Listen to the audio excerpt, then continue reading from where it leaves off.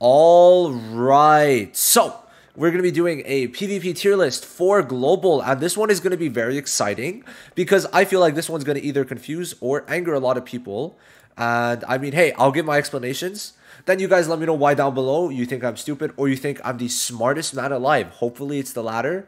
We're going to be doing that in this video, only PvP, okay? If you want me to continue doing PvE, I don't mind, right? I don't mind. It's just, I didn't want to do it for this one. 5 units, maybe I wanted to wait for like 8, 9, considering next season's probably going to have like an extra 3 to 4 units coming out. So I was like, okay, maybe PvE will do every second season. And if that's what you guys would like, let me know down below. And that's what I will be doing from now on. It seems that I'm going to probably do it for season 5, then 7, 9, and so on and so forth, right? So 5 new units, a bunch of tier list changes, bunch of people going down, some people going up, and I think some people going up. I think everyone's going down though. So yeah, we're gonna have a fun time just basically making people very confused. And just looking at this, we are 8 units off because Luck and Yami are missing, but bro, it's very close. We are very, very close. One of them's free too. So we're only 7 premium units away. Very insane, very insane. So for a lot of these guys, I'm considering it at their max value. So let's say their dupes do help a lot. Well then, sure, their dupes are going to be good. So for example, Halloween Noelle, I would like to consider her at 2 dupes. And primarily, if you have like 2 or 3 dupes in that skill page is the best case scenario for her, right? Tier lists are not really meant to cater towards the free-to-plays all the time. But I also think this game is very generous where if you want to build certain units, you can, right? Of course, I'm not expecting you to have every single unit on this tier list basically in the same exact order because your box might differ because you might be missing certain units, which might make other units better because of their synergy, or because certain units you already invest in have dupes, have skill page dupes. So, of course, this is just the most objective tier list I could make. Because, of course, Black Clover Mobile is a very synergetic game where if you miss even one unit, sometimes it could all crumble apart, especially if you don't have William or Noelle. Those are 2 game-changing units for your account, right? So I just wanted to give that as preface. If you guys are kind of struggling with, like, what units you should be using, let me know down below. I would love to answer if I do see the comments and if I do have the time. Been very busy trying to free that up, trying to make more time. So let's get into it. We're going to start with the different tiers while considering the new units that we do have, okay? So, I want to start off strong, okay? We're starting off with a banger, bro. Noelle down to S. Reason being, Noelle. Wait, I made this meme just before recording this video.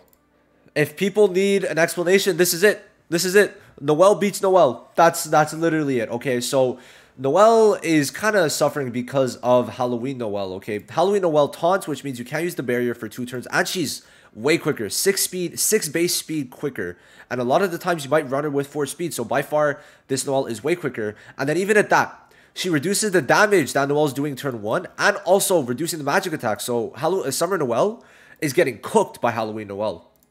It's not even funny, right?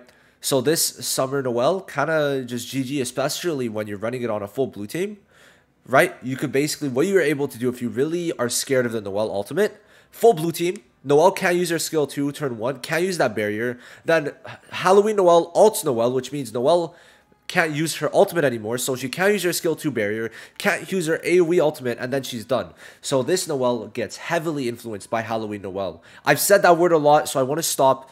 I hope that's enough explanation for that because I don't want to say that her name again, okay? That's the first thing. Now, the second thing, another unit who gets severely downgraded, well, it's not severely, but downgraded enough by Halloween Noelle is Radis, okay? Reason being, Radis' main reason for existing is his ultimate, okay? It's the ultimate. And you could easily get rid of it by both of Noelle's skills. Either the taunt or the taunt skill 2 or the ultimate that lowers the SP, okay? So there's honestly not really a big reason for Radis to be there. He cannot use his barriers if you target him, right?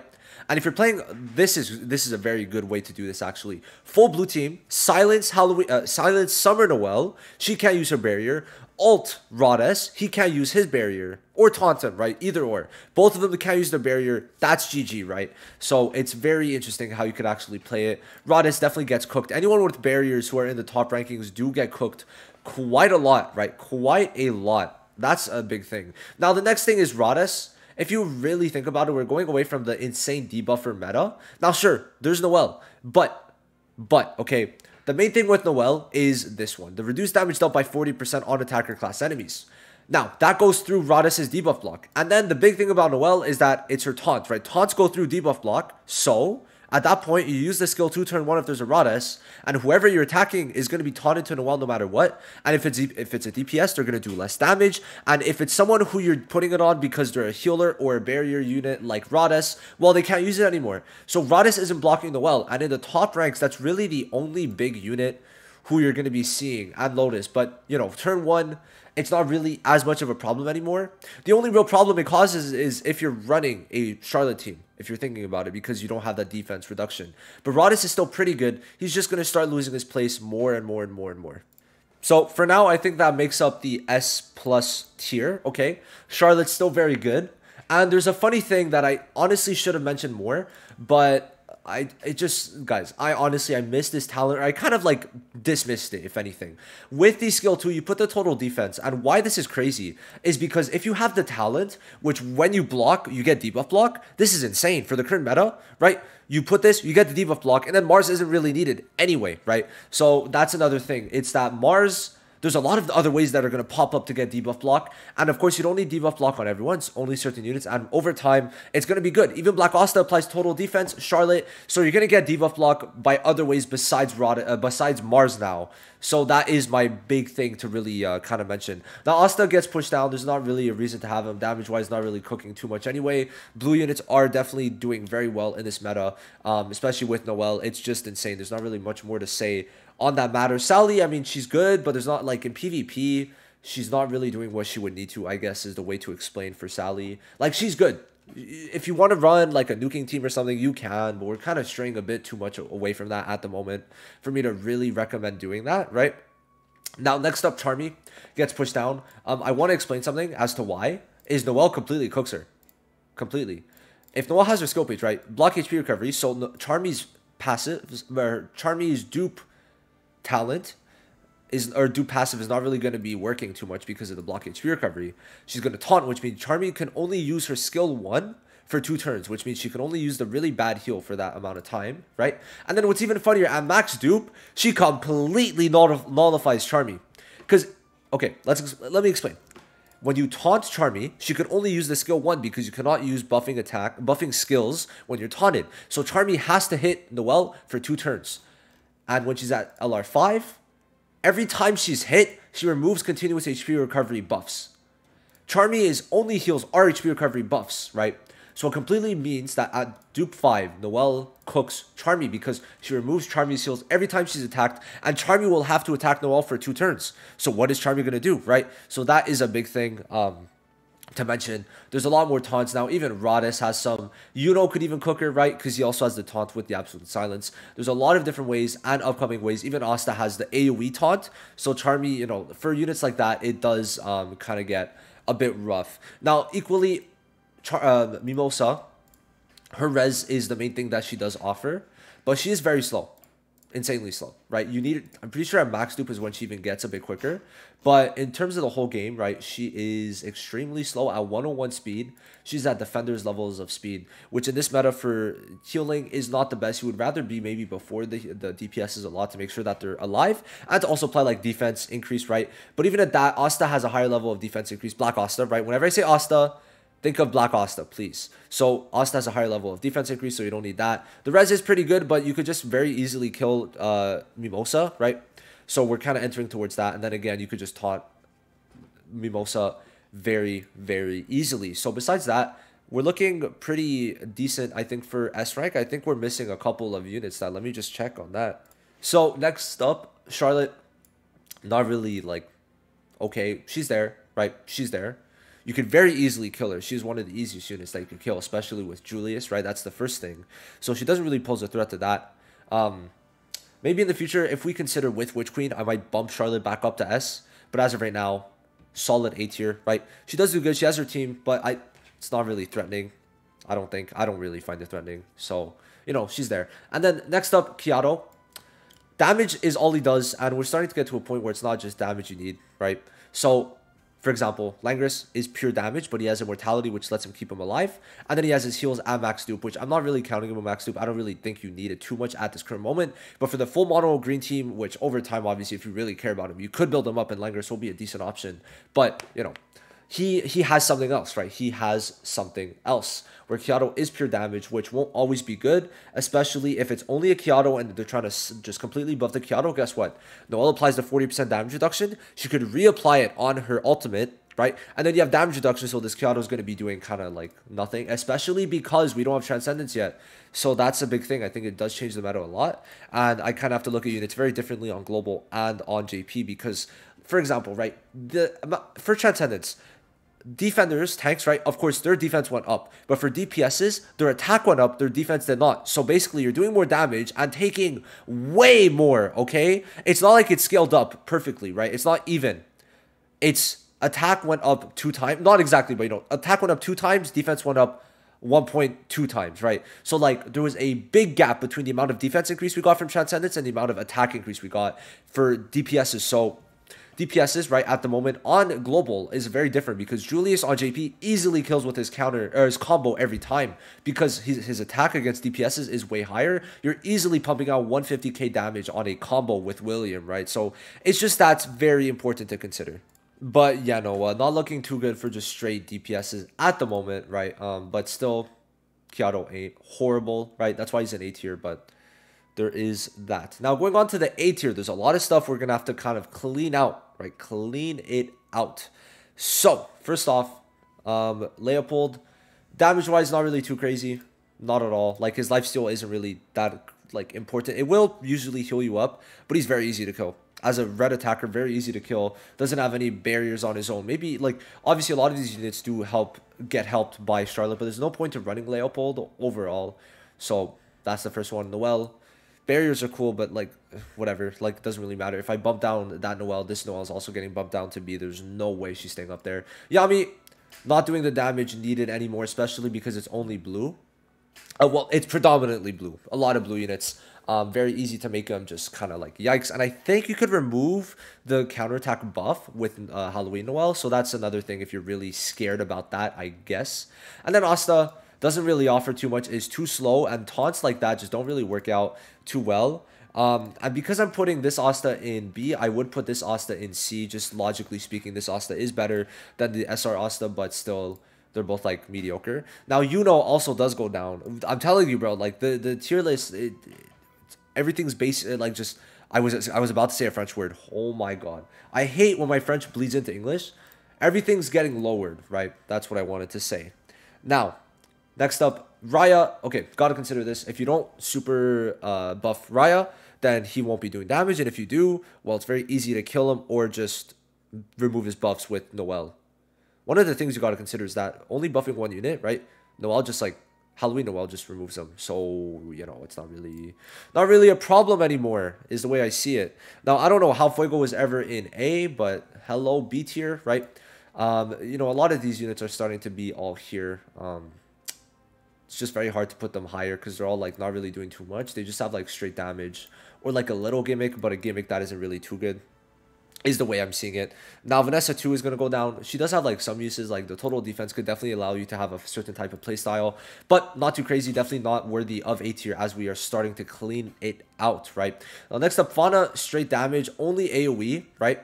But you could easily just get rid of the ult with Noelle now. Like, Noelle is just the god, right? The god. But even just besides that, right? There's other ways. If you want to basically just use the skill 2 first, oh, no, wait, never mind. So, never mind what I just said. But, yeah, so, like, the skill 2 is blocked, so you have to use the ult, which isn't a problem in this case. Usually, you would want to use the ult first now that I'm thinking about it.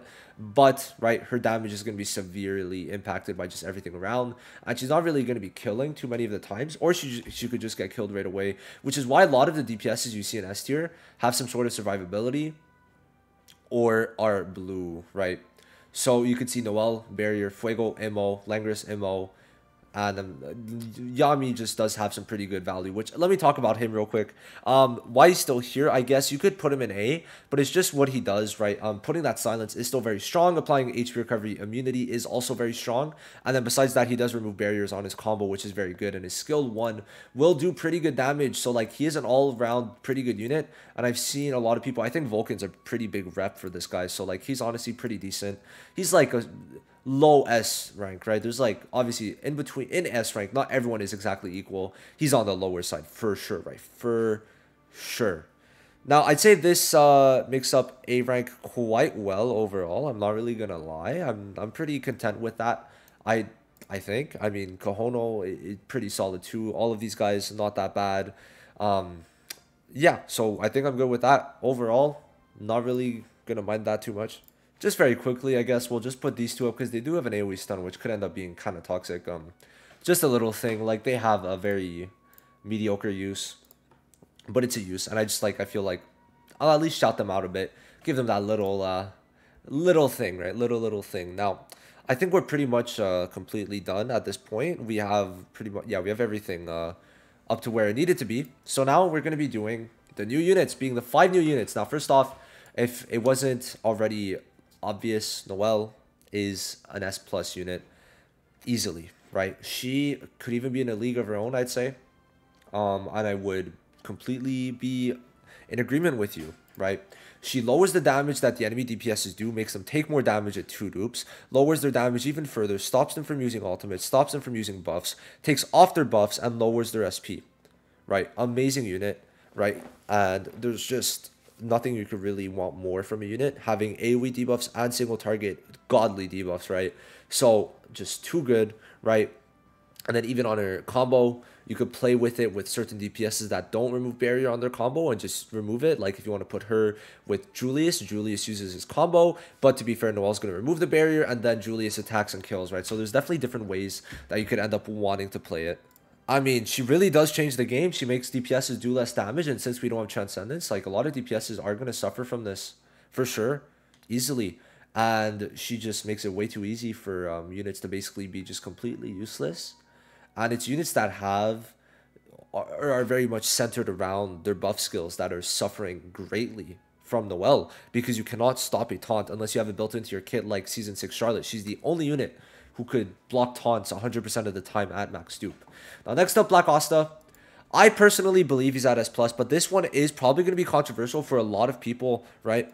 I know Pridewin did put him at S, and I could see the argument, okay? But Black Asta still has a lot of defensive capabilities on the skill 2 with his skill page, even at 1 dupe, right? Or 0 dupes, right? You get the total defense, which applies the block for 2 turns, which means every time you're hit with this total defense active, if you have that talent, or the passive, talent, my bad, talent. I keep on mixing up the two. If you have the talent where when you block, you get debuff block, it's insane, right? You have debuff block for 2 turns. It's very good.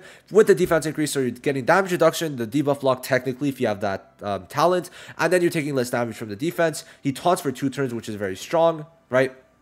And then he could stun on his combo, which is actually insanely strong for later on in the game.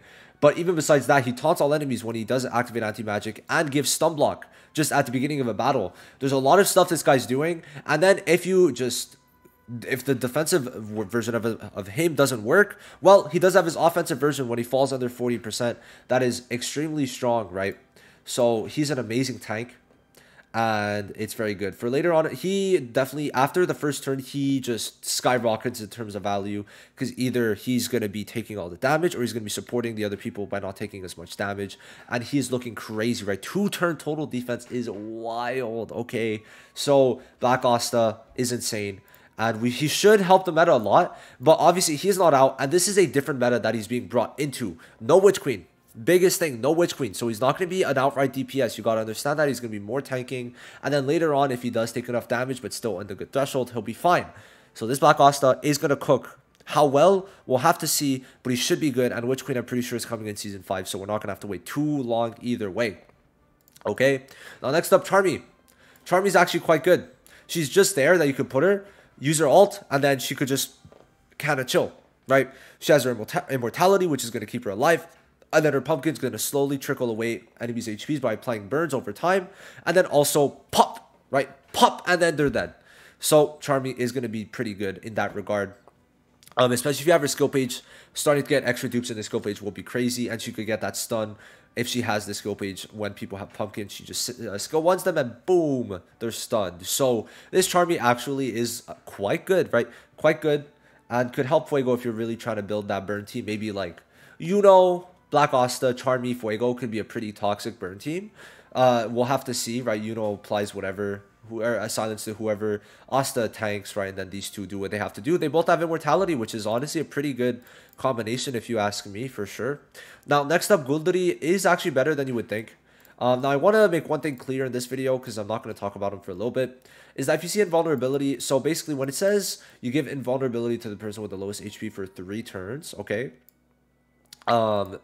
Invulnerability for 3 turns means 3 turns total, so it's not 3 turns on the person you're applying it.